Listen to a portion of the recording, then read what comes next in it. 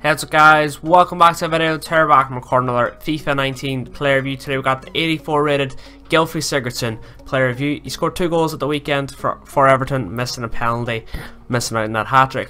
Okay, so yeah, 250 coins paid, 38,250 coins paid, and yeah, 4 games, 2 goals, 2 assists, pretty decent record. High work rates, right for the player, but he does have the 4-star weak foot, 3-star skill moves. Okay, 62 pace, 63 acceleration, 60 sprint speed. Let's move quickly on from that. 81 attack position, 80 finishing, 86 shot power, 90 long shots, very key stat there. 78 volleys, 86 penalties, considering he did miss a penalty, don't know why. I think they upgraded that as well. 89 curve, that is an insane stat this FIFA because the curve shots, the finesse shots are really overpowered.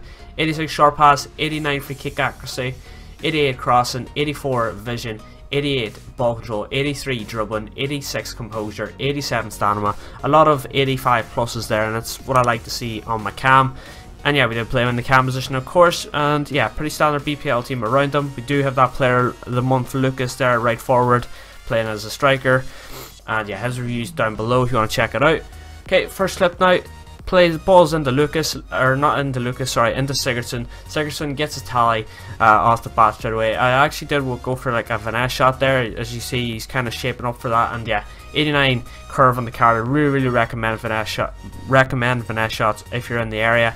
Here now, doing what a cam does best, playing the ball in to his strikers, and the strikers getting the goals and the cam getting the assist. Yeah, short pass 86. He's absolutely insane from that area. Here now, the cam.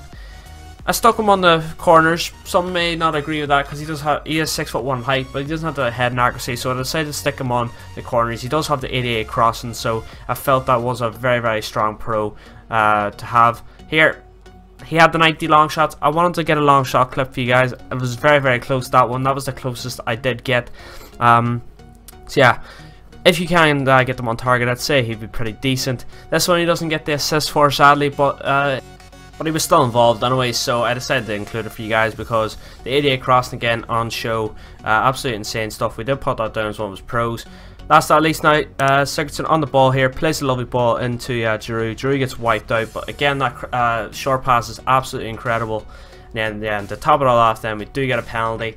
He missed one against Everton in real life at the weekend, but he slots it home here for us on FIFA. So yeah, quick roundup then with this card, the pros on it then, his shooting, his passing, his crossing ability, his finesse shots really overpowered.